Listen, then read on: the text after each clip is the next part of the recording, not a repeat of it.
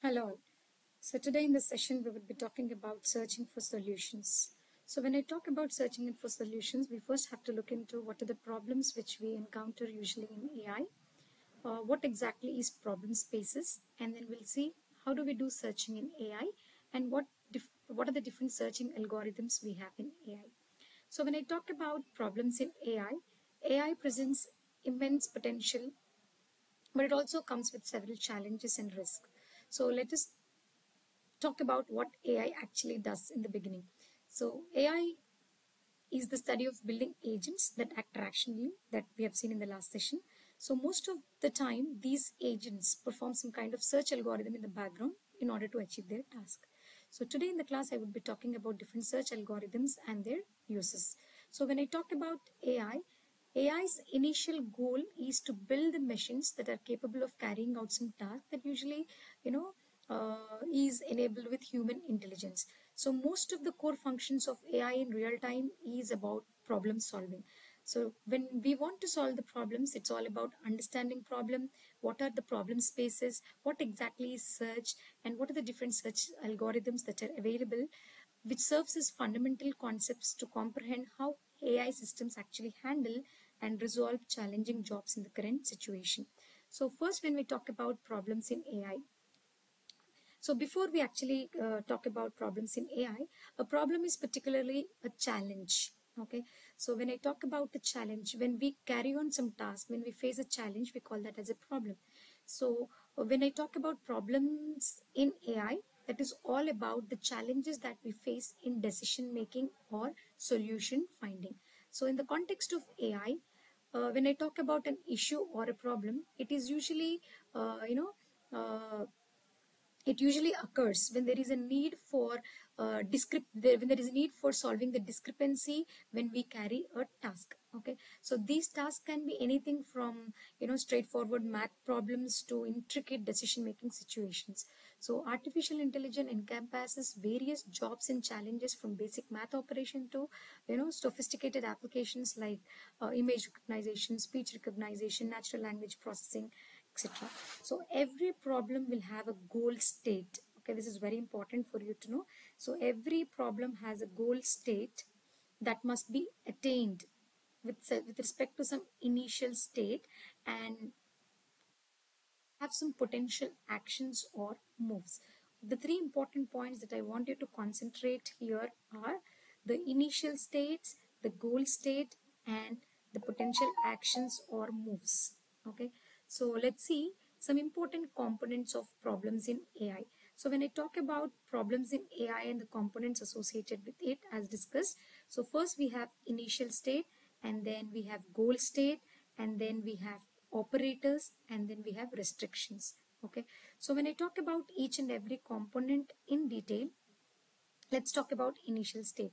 So this is nothing but the state of the issue as it first arises. Okay, so whenever a problem arises in the beginning, okay, so we take that problem into the first state, which is usually called as initial state. Okay, so once the idea is finalized, okay, so the idealized final state that actually solves this problem, okay, is considered to be a goal state. Okay, so once we are finalizing what exactly is the problem and how do I achieve the problem, we next go with operators. Okay, so operators are nothing but the collection of actions that usually takes place for us to reach the goal state. Okay, and then when I talk about restrictions, okay, so when you process something, there should be some guidelines or limitation that you have to adhere to solve the problems. Okay,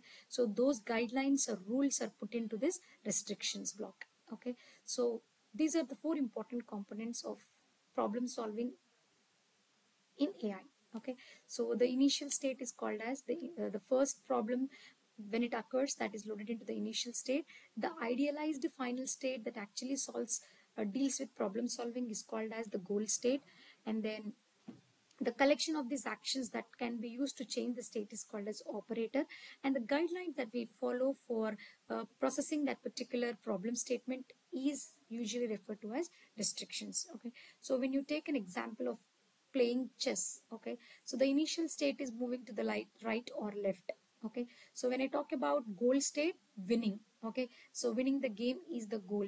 Okay, so when I talk about operators, moving the pieces on the chessboard is all about operators. Okay, so when I talk about restrictions, there are some restrictions on which particular coin to be moved on what condition. Okay, so those are nothing but the restrictions that we put for playing that particular game. Okay, now when I talk about problem spaces in AI, okay, to set all these potential states, actions, and transitions that arrive in AI, okay, when we try to actually solve the problem, we have to define this problem space. Okay, so it actually depicts the whole range of, of feasible fixes and routes from the starting point to the desired destination. Okay, so basically understand that problem spaces in AI usually refer to distinct areas where challenges arrive, whether in development, deployment. Okay, so each space encompasses a range of issues that can be addressed to make AI systems, more effective, more ethical, more beneficial as well. Okay, so basically it is a, conceptual landscape in which all the points signify various system states and various activities that we actually carry on with. Okay, so when I talk about important components in the problem space, we have to understand what is a state, we have to understand what is a state space, and we have to understand a path. Okay, so when I talk about a state is nothing but the configuration that could arise within an issue. Okay, so for every scenario we have an issue associated with it. Okay, so that is called as state. And when I talk about state space, the collection of all these states depending upon the operation sequence that happens. Okay, so that is called as state space.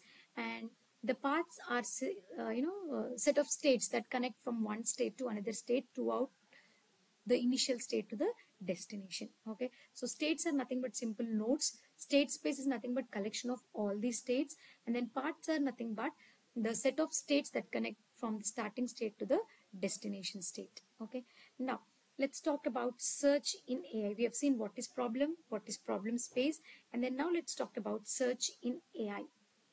Okay, search in AI usually refers to methods and different algorithms, okay, that actually explores a problem space to find solution. Okay, so we have a problem, we have problem space, now we go for searching. Okay, so searching refers to development of some algorithms or method that actually explore this problem space to find solutions and answers. Okay, so in AI, search is a fundamental concept that you have to understand, that is used for various applications, from pathfinding in robotics, okay, or problem solving in games.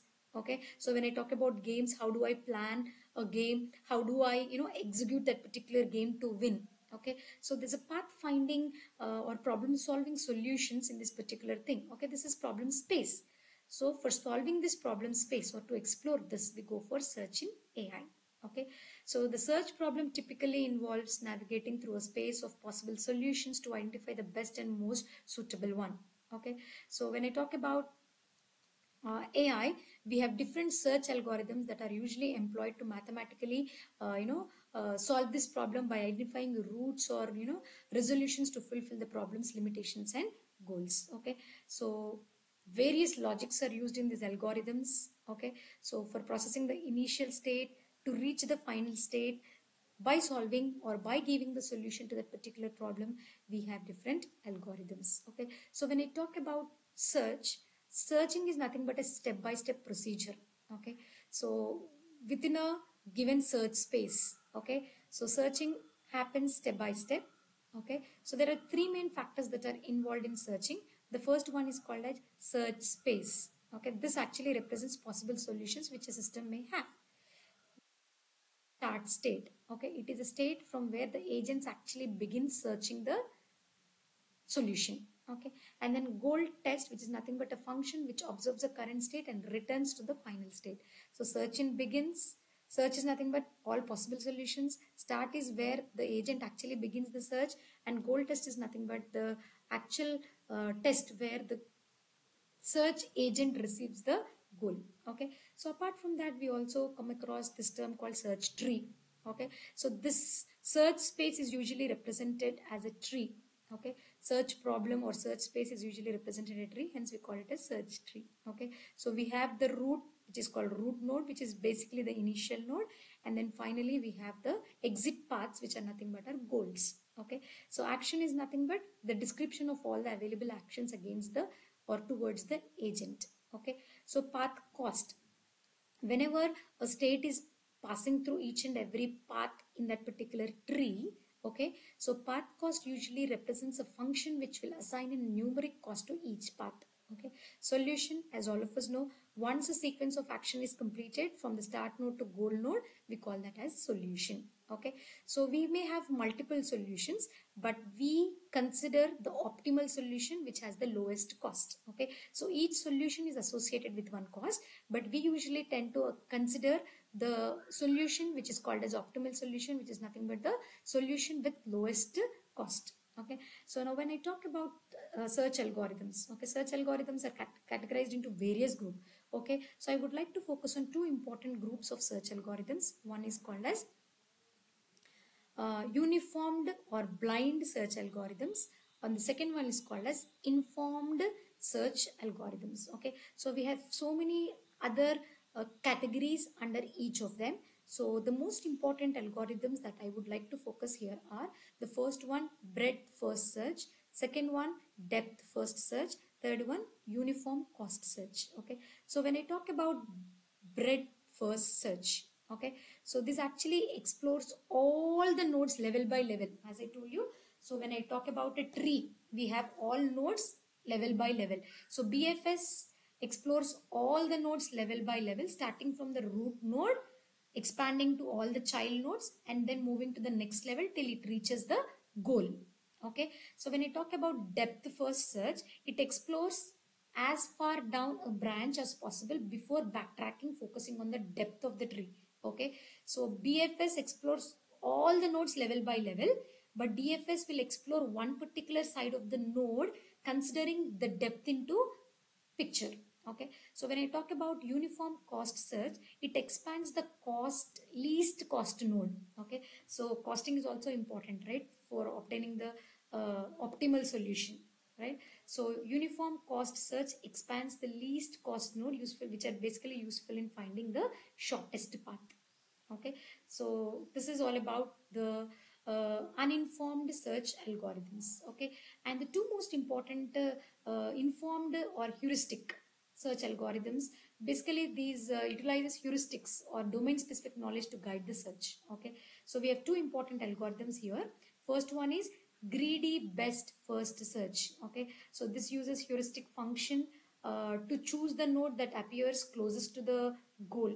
Okay, so focusing on speed rather than accuracy, you can go for greedy best first search. Okay, so best first, who is reaching first, so focusing on speed. Okay, and then we have the next informed search algorithm, which is called as A star. Okay, this basically combines cost to search a node and estimated cost to the goal.